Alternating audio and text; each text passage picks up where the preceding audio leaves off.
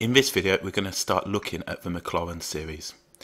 We can express a function as an infinite series expansion to find approximations at x equals 0 or in the neighbouring region by using a Maclaurin expansion. We can only do this though if the function is infinitely differentiable at x equals 0. Examples of functions are the natural log of x, which we'll come on to, 1 over x, cot x. These are prime examples of ones that we can't do. But what we're going to do in this video is start looking at some basic examples and some general results using the Maclaurin expansion. In general, the Maclaurin expansion is given as follows, and this is how we will view it, and this is how it's viewed in FP2. We have the f of x is equal to the f of 0 plus f dashed of 0 multiplied by x plus f double dashed of 0 multiplied by x squared over 2 factorial plus f triple dashed of 0 multiplied by x cubed over 3 factorial dot dot dot dot so on, and then we'll have the rth derivative, so r evaluated at 0, and then we'll have x to the r over r factorial, and then of course we'll continue. So we can express this as an infinite series. The only real requirement we need to focus on at the moment is that this is infinitely differentiable at x equals 0. And I think in the next video we'll look at an example where that isn't the case. You don't have to remember this. There are certainly a few different flips on this, but essentially this is what we'll be using. So pick it out the formula book or stick it in your brain and we'll start working with it.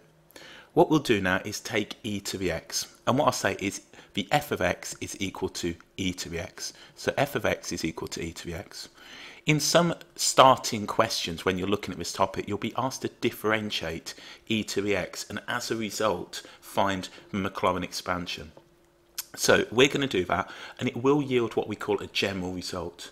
And unless you're told to differentiate, use the general result that we're going to find. So fx equals e to the x. F dashed of x, of course, will be e to the x. We know how to differentiate e to the x. The second derivative, f double dashed of x, will too be e to the x. The third derivative, f triple dashed of x, will be equal to e to the x. And we'll take the fourth derivative. And at this point, I'm using Roman numerals for the fourth. So it'll be e to the x, not x. We want e to the x. Don't know why I wanted to write x. We want e to the x. Now, what we have to do at this point is find the f of 0. So the f of 0. And quite clearly, this we can differentiate and find a value for the f of 0. So we end up with e to the 0, which of course is 1. And you'll see now the f dashed of 0 will be e to the 0, which too will be 1. And we'll get the same here. And we'll end up now with e to the 0, and that's equal to 1. The third derivative at 0, e to 0 will be equal to 1, and of course the fourth derivative will be the same. Just to give you a bit of an insight, this is not always going to be the case. So for example, the expansion of sine x, if we do the f of x is sine x, and then differentiate, f dashed of x is cos x. Now, evaluating sine of 0 is 0, evaluating cos of 0 is 1. So this is just using e to the x. So what we can now do is just plug this in, and using the Maclaurin expansion we can say e to the x is going to be equal to, now what we end up with is the following. If we consider we need the f of 0, well the f of 0 is going to be 1, then we need f dash of 0 multiplied by x. F dash of 0 is 1, so we end up with 1 times x, which is going to give me x. Then we have f double dash of 0 multiplied by x squared over 2 factorial, so what we can say is this is going to give me x squared over 2 factorial. Then the next one, we want the f triple dashed of 0, which is 1, multiplied by x cubed over 3 factorial, and we end up like so. And then we want the next one, and that's going to give us now, what are we going to have, plus now x to the 4th over 4 factorial. And this gives rise to the series as we go. And in terms of the expansion, you'll see it dot dot dot, and then we'll have plus x to the r over r factorial dot dot dot dot. So the infinite series expansion can be given in that form, and we can quote this as a general result. So unless you're told to differentiate, just pick up this straight off. So there we go. That's what we do. That's the series expansion for e to the x. What I've got now is a little applet thing. I didn't design it. Whoever designed it has done really well, and I'll put a link to their site, and you can check out. They've got loads of really good stuff. And we'll look at this case. Now, what we'll see is as the number of terms in the expansion increases, the level of accuracy will as well. And also, the further we deviate away from 0 in terms of our Maclaurin expansion, we're going to get less of an accurate result. So let's now have a look at this in action. If we just grab this up, what I've got up on the screen now is the following. This is the function e to the x. The blue one is e to the x. And then what we've got here is our approximation. And approximation is a red line. Currently, I've got the first one where e to the x is 1. Quite clearly, that's not really stacking up. Okay. If we now take the next term, and again, if we look at what I've done, I've got 1 plus x squared over 2 factorial. If we consider now that what we have here is a linear approximation. Okay. It's not even a curve, so it's not great.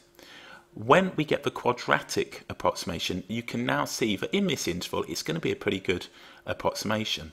So often when you're asked in exams to use the first 3 or 4 terms, you can see that we're going to get quite a good approximation at x is 0. This is the cubic, and we can see it looks pretty good in this part right here. And then we take another one, so the quartic, and you can see as we increase the number of terms in the series expansion, we're getting closer and closer to an accurate result. So the more we do, the more accurate our answer will be. And the further we deviate away from the 0, the less accurate we can do. So you may have heard of a Taylor series, and we'll go on to look at the Taylor series. The Maclaurin series is basically the Taylor series, but the Maclaurin series is centred at x is 0, whilst the Taylor series is centred at x is equal to a. So what can we use this for? Well, let's just have a little think. Let's say we were asked to find now, using the first 4 terms only, find the value of e to the 0.1, okay? So all we would do, and this is going to be approximately equal to, because remember we're only using the first 4 terms, what we're going to have is 1 plus, and just consider for x I'm using 0.1, so I'm going to get 0.1, then I'm going to get plus 0.1 squared over 2 factorial, which 2 factorial is just 2. Remember, 2 factorial is just 2 times 1. 3 factorial is 3 times 2 times 1. So we're going to get plus 0.1 cubed over 3 times 2 times 1, which gives us 6. So let's now find a value for that. Let's put that into a calculator. So what we've got, I always put my value in 0.1. Now what we're going to do is just total this up. So let's put that there. So what I can push in the calculator now is 1 plus my answer, let's get this in there, answer squared divided by 2. Okay. And then we can do plus my answer cubed. Let's put the answer cubed, not squared. We want cubed, don't we? Answer cubed over 6. And this will now give me an approximation. And that gives us, what does that give us? 1.10, let's write this down, 1.105, and then what's it, 615? 16, so what have we got? 16667. Okay, let's look at that then. That's the approximation using the Taylor expansion. You might hear Taylor series, the Maclaurin series or expansion.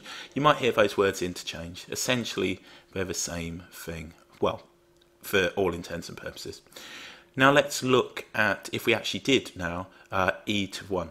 If you want to, you can store this value in your calculator just for future reference. If you want to do it, if you hit Shift, Store, and you can put it in any of these, A, B, C, D, E, or F. If you want to put it in as F, it's stored in as F. So, for example, if you wanted to recall it F, there it is. Okay, so let's actually now look at what it would be. So if we now get, let's get now e to the 0.1.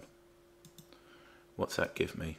Okay, so if we just compare the two, what we can see then is that's pretty accurate, isn't it? If we look at that closely so we can see that our expansion is pretty good. And of course, if we added more and more terms, we would get more and more accurate. So hopefully that's given you a bit of a rough idea. What we'll do in some of the later videos is look at how we can combine these and work with them.